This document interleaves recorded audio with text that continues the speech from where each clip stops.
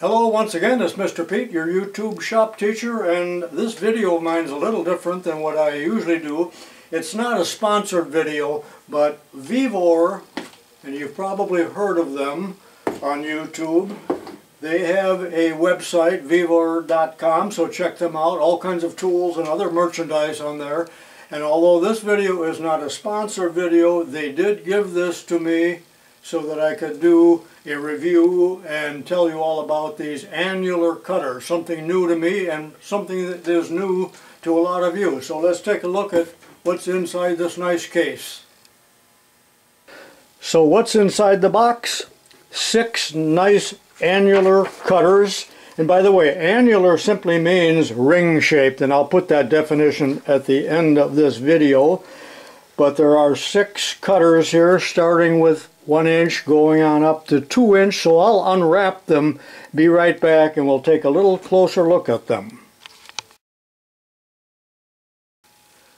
Now here they are in their glory, and these annular cutters have a 3/4 straight shank on them with 2 flats. This is called a Weldon shank, and it is really meant to be held in the appropriate holder on a magnetic type of drill. Now I do not have a magnet drill. I'll show you a picture of one right now. So I will have to hold these either in a collet or in a large chuck. But there are adapters available, or you can make them, and I may make one of those adapters in a future video. These are the magnetic drills that I just talked about, and these are designed to use that Weldon shank. And also in the case here are a couple Allen wrenches, and these are the ejector pins. It's kind of a pilot. It's pointed on the end, but it isn't meant, of course, to drill like on a hole saw. They fit in there like this. I will not be able to use these. These are used in conjunction with that magnetic base drill that I just talked about, and there would be a spring in here, and that would allow you to eject the plug. We will not be able to do that, and as far as I understand, the flat on one side here allows lubricant or oil to get down to the spot where it should be as you're cutting, and I won't be able to take care of that or be able to use that feature at all. Now this picture is taken from the Vevor website, and here are the sizes of the 6 cutters: 1 inch, 1 1/8, 1 1/4, 1 1/2, 1 3/4, and 2 inch diameter. The big advantage of annular cutters like this is that they do not reduce all of the material into chips. They drill a ring, literally, that's what annular means again, and the waste stock or the plug can be pushed out of here, so that cuts the amount of time down a lot when you're drilling. And is similar in a way to a hole saw where there's a plug, only this is a much wider kerf. These produce an accurate hole and a hole with a very smooth surface finish. So those are the advantages, and it's so much faster than drilling, boring, or using a hole saw. So let's step over to the Bridgeport mill and set one of these up and drill, let's say, a 1 inch hole in 3/4 inch thick steel. Now you cannot use these, never use these in a handheld drill such as a big 1/2 inch drill. You need an adapter anyway, but that'll wrap you up into a knot. So these have to be used on stationary machines that are very rigid. You can't use these on standard drill presses like you might have in your shop. First of all, no way to hold them, but the drill that you might have in a home shop does not have the power, it does not have the horsepower or the rigidity or the slow speed. We need a slow speed, 200, 300, or 400 RPM, not 1500. You'll burn them up in a moment. I'm at the Bridgeport mill, and this is 3/4 inch thick steel, mild steel, and I would like to drill or form a hole or machine a hole 1.5 inches in diameter. Now that is no small job. You know how long that would take to do by traditional methods. In fact, the way I would have to do it here in my shop is start with a starter drill 1/4 inch pilot, 1/2 inch, maybe even another bit, and then work up to, this is 1 1/8, and that's the largest twist drill that I have in my entire shop here, believe it or not. And then I would have to finish with a boring bar. Now that would take how long? I don't think it could be done in less than 30 or 45 minutes. But we are going to use this 1.5" vevor annular cutter. You have seen me in the past struggle with hole saws like this, and that's a job too, and you wear these out so quickly and you can't get the chips out of there, so it's just not easy to use these on thicker metal. It isn't a good answer for you. Now admittedly I've never used one of these, but I'm going to go ahead and put it into an R8 3/4 inch collet. You can buy from your industrial supplier an adapter that will go from the 3/4 inch Weldon to an R8 shank, but I do not have one, so this will go right into the collet, and I will be running this at about 200 RPM in back gears with plenty of oil. Here we go, about 200 RPM. I'll put a little oil on there to start with, and again it's about 200 RPM. I am feeding by hand, almost like a drill press. We'll see how that works.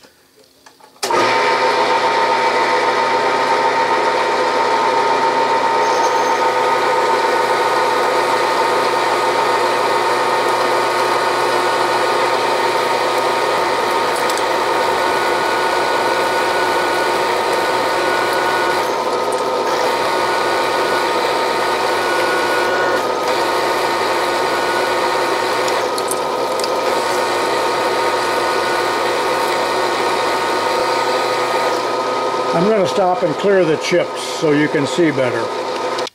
I have been told not to keep clearing it, that it should be done all in one fell swoop, but I like to get some of the chips out of there, and this is quite a bird's nest that is a little bit annoying.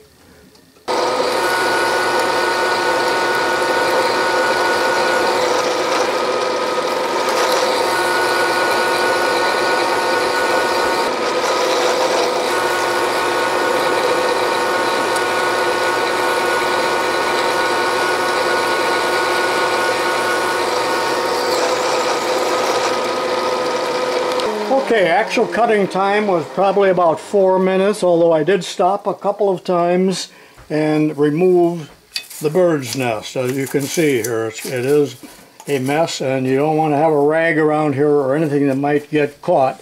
Now I will take the cutter out of the machine and the work out of the vise, and we'll look at the hole and examine the cutter as well.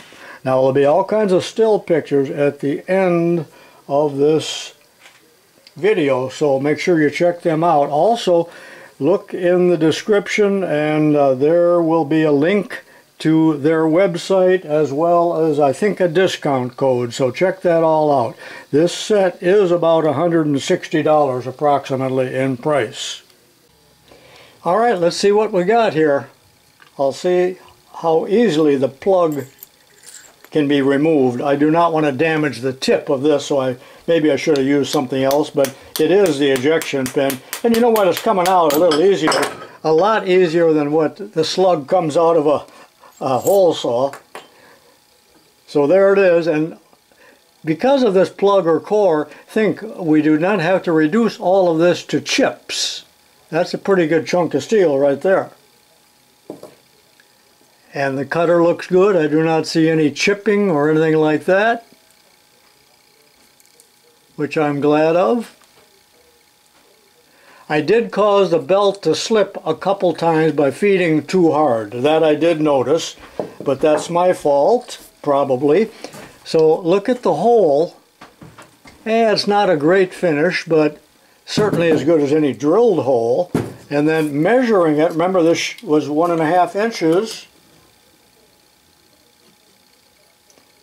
And by gosh, it's, you know, within 1,000, so that's really good to know that it is that accurate. So that's pretty awesome. These are annular cutters. Now let's do another job using this on the lathe, but a smaller one. I'll use the 1 inch to make a bushing or a sleeve on the closing lathe. Now again, this hardened 3/4 Weldon shaft shank will have to be held in a big Jacob's chuck, and I mean a big one. I think it's the 18N model. So let me go ahead and set that up. I'll be right back. This is a short piece of 1.5" stress-proof steel, 1.5" diameter, about 1 inch long, and that will go in the 3-jaw chuck. And the annular cutter is going to be held in this bodacious Jacob's chuck. Ball bearing, I hope I can get it tight enough. And the problem here is this is a hardened shank and these are hardened jaws, and it does not tend to grip very well. I probably will be making an adapter that will fit and do the job much better than this, but this is again an experiment. I'll get this tightened down real well and be right back.